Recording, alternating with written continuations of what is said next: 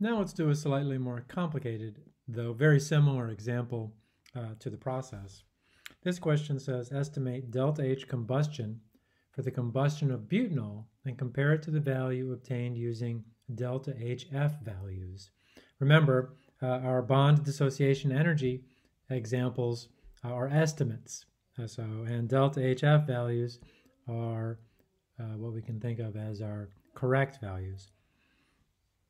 So for the combustion process, well, first of all, if this were on your exam, you would have butanol and what it is, and you'd have a balanced reaction. So butanol, it turns out, but means 4 carbons, AN means connected by single bonds, OL means there's an alcohol. So if we were to draw it as a skeletal structure, it would be 1, 2, 3, 4 OH group. So that is butanol, and its formula with 1, 2, 3, 4, 5, 6, 7, 8, 9, 10 would be C4H10O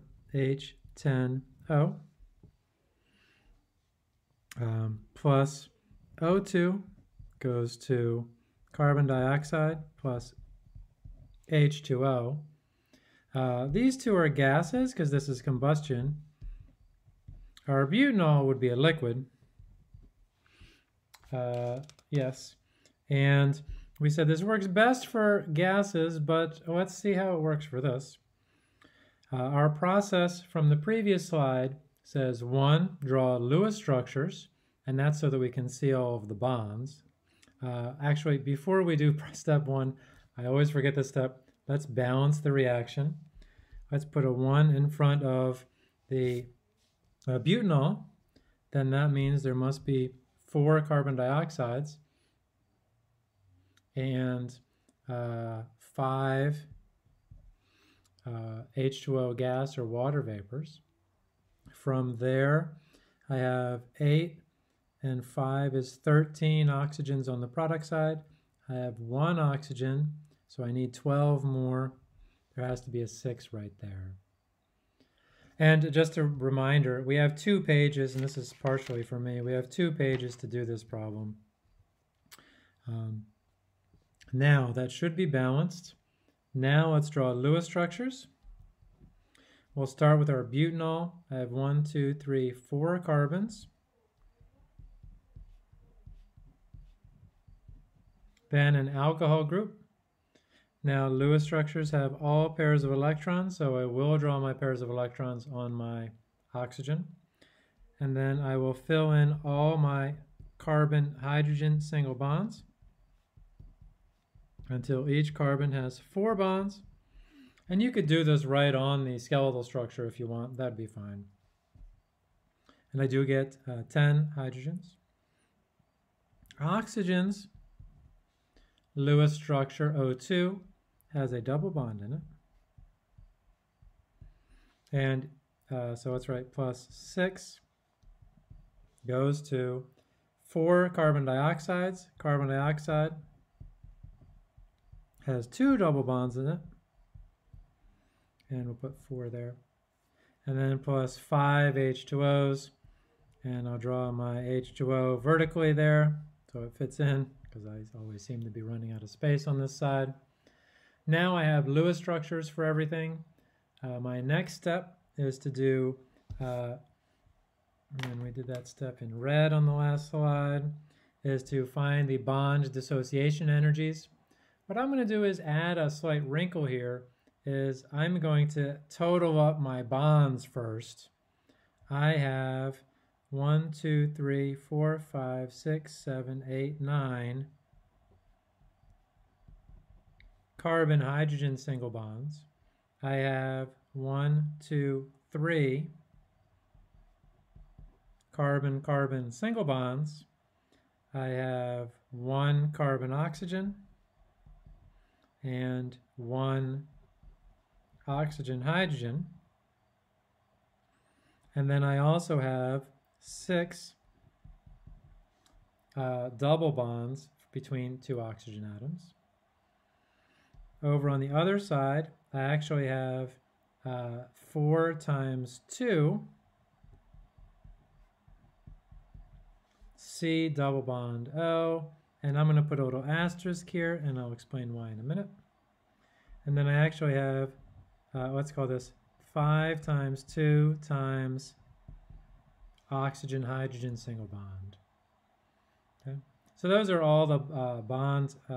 Now I have energies for those, so I go to my list here, and I see that these are the single bond dissociation energies, and right below that is a table of double bonds and single, double, and triple bonds of certain atoms.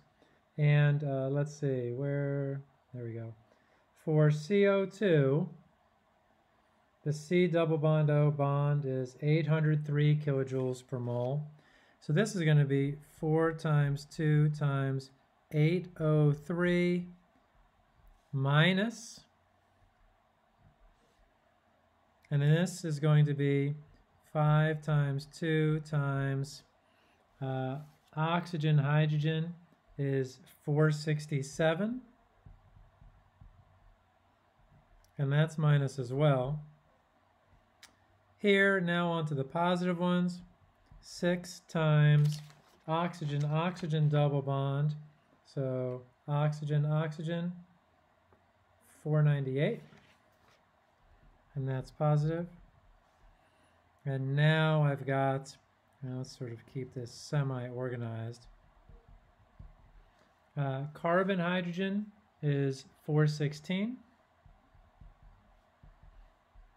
Carbon, carbon is 356. And what you'll find as you move from book to book in general chemistry is that they're all relatively close regardless of the book, but they're not all exactly the same. That's why in the previous one I had 243 instead of 242.